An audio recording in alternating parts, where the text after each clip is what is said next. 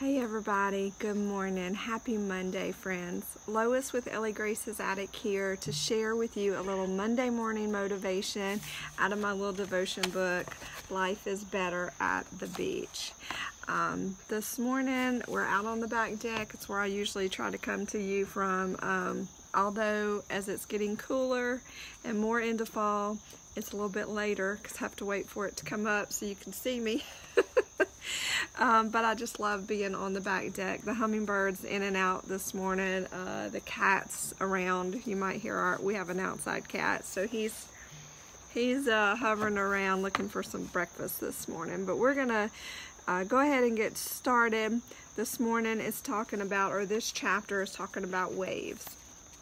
So it says, how many times have you stood up against a wave only to get a torrent of water up your nose? It's inevitable and uncomfortable too. Nobody likes water up their nose.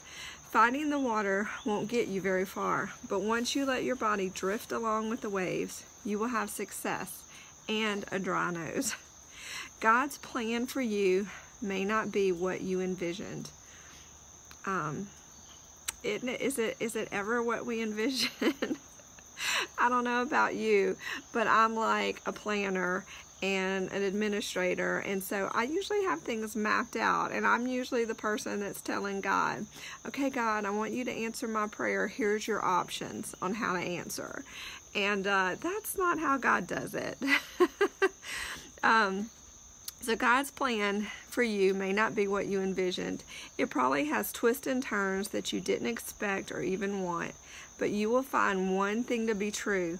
It's better to yield to the waves than to stand resolutely trying to hold your ground.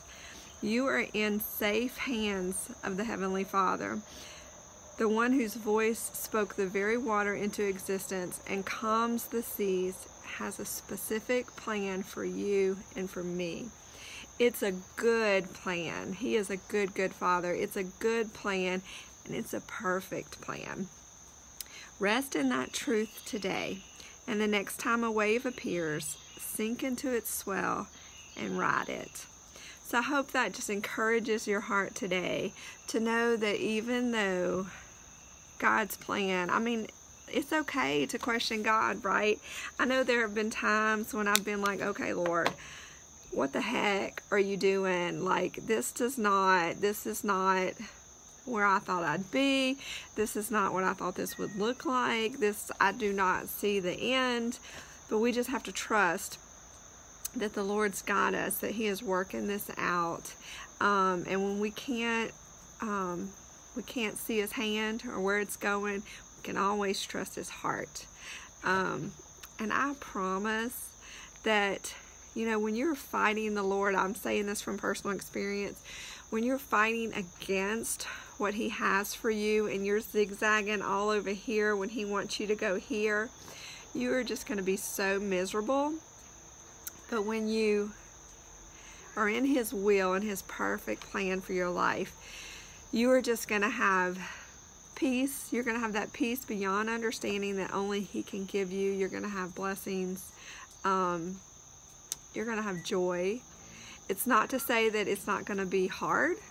In fact, I can almost guarantee you it's going to be hard at times, but He's going to be with you always, and you're going to have that joy that cannot be moved, and so He'll see you through that. So sink into the wave and ride it today, and know that He's working all things for your good. So anyway, I love you guys. I hope this encourages your heart today. Have a great Monday. I'll see you guys again with something crafty, maybe a little bit later today. Uh-oh, the cat just jumped up here. If not, for sure, I'll see you next Monday for some more motivation. Have a great day.